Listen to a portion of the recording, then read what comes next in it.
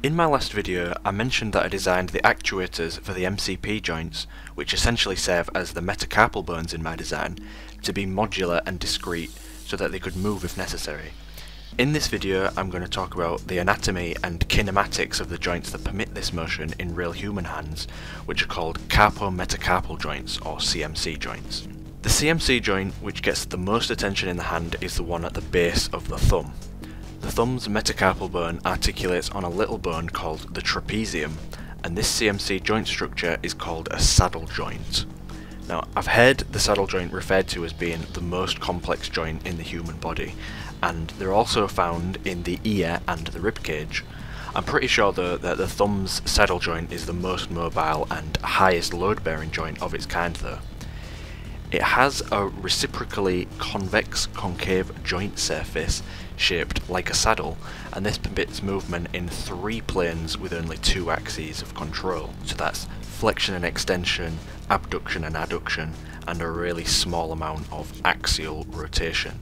The range of motion in this joint is super difficult to define and understand, and because this information is normally most useful to hand surgeons and physiotherapists, they're usually less concerned with exact numbers for ranges of motion, and they get more benefit from practical tests like can the thumb oppose each finger, and can the hand perform various different tasks and grip types. So what I could find in terms of absolute values for joint ranges of motion was 53 degrees of flexion/extension, 42 degrees of abduction/adduction, and 17 degrees of axial rotation, and that's based on the book Joint Structure and Function, a Comprehensive Analysis, which I'll link down in the description. And I've also seen some other studies which put the range of motion in a similar ballpark. Also something to note, if you're confused about the terminology, flexion and extension, abduction, adduction, that sort of thing, it is really confusing, and for that reason I've put some links in the description which should hopefully clarify some of that. So looking now at the CMC joints in the palm, they do seem to be a lot less studied and researched, despite a 2013 study by Buffy et al. Describing them as being critical for functional tasks, especially those involving precision grasping. But it should be quite clear just from observing your own hands that the metacarpals in the palm are quite capable of moving, and this seems to assist with different grip types. Now, I'm not going to go into the exact ranges of motion for each different CMC joint in the palm, but the important point to note is that the second and third metacarpals almost don't move at all, and the fourth and fifth move roughly 10 degrees and 30 degrees respectively on their weird sort of offset axes. Most current robotic hand designs don't have all of these degrees of freedom. Generally they'll have 2 axes of thumb movement comprising of a sweep across the palm on a tilted axis and a flexion extension towards the fingers. In terms of the CMC joints of the palm, which are the 2nd through 5th CMC joints, the shadow hand moves only on the final CMC joint, which is the CMC joint of the little fingers metacarpal, and its rotational axis is kind of offset from what would be the origin of the CMC joint in a real hand. Also, the in-move hand, interestingly enough, has both the final 2 CMC joints but with the same rotational axis. Other hands, like the Fullex hand, has no movement in the CMC joints. The highly biomimetic anthropomorphic robotic hand, which I'm just going to call HBARH now, it has everything obviously because it's like super biomimetic. So the trend is, with most bionic hands and prosthetic hands, I think to simplify the movement to either just the final CMC joint moving, the final 2 CMCs moving but with the same rotational axis, or just to scrap this range of motion altogether. So in my old hand, I touched on how I created this motion in my last video.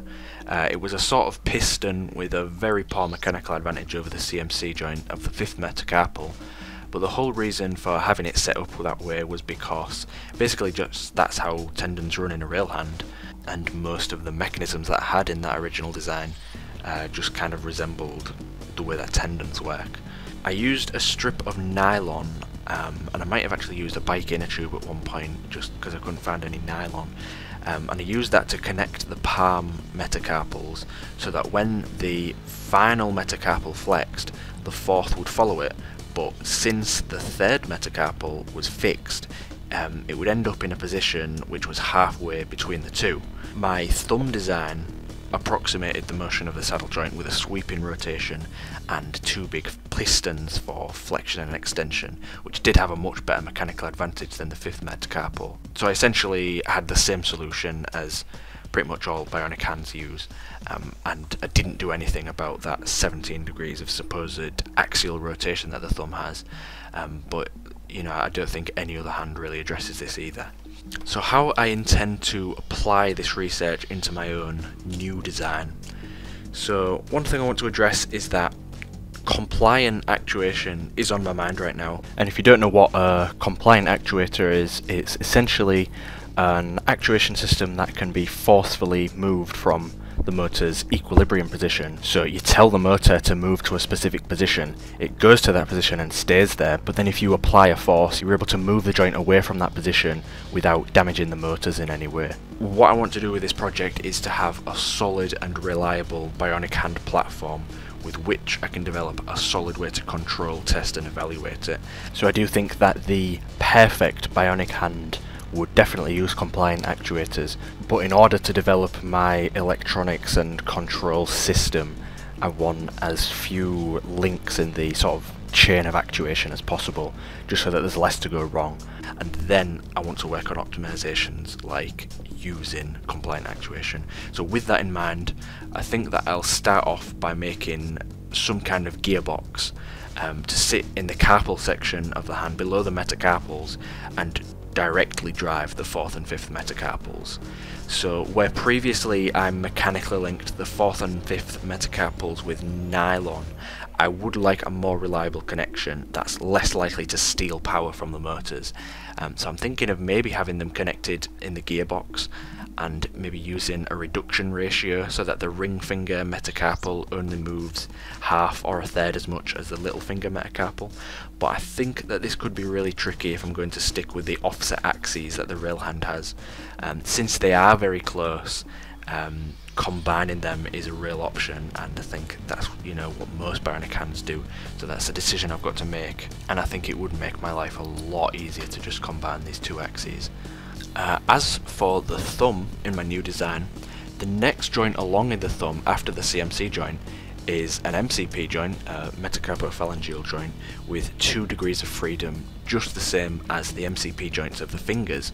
So I would like to be able to use the same modular MCP actuator that I'm using for the rest of the metacarpals. In order to make it all fit and be robust enough though, I want to make that metacarpal actuator more compact and stronger. So I'm thinking actually of scrapping the idea of having 2 separate motors inside it and just going with one stronger motor in a hopefully more compact frame. When I do get my hands on a resin printer, I expect I'll be able to find lots of ways to optimize this motor.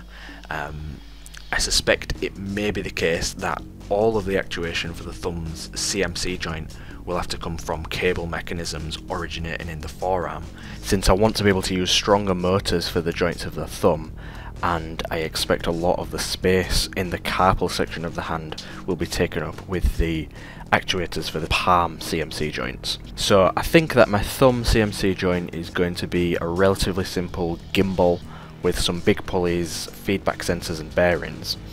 Another thing to mention is that I've recently bought an SLA printer, so in the next video I'll be talking about that and how I expect it to affect my design process. It looks like it's going to have a really huge effect on the quality of my components, so I'm excited to show it to you all. As always, a massive thank you to all of my supporters on Patreon, and thanks also to everyone else who watches my videos. I hope to see you all in the next video.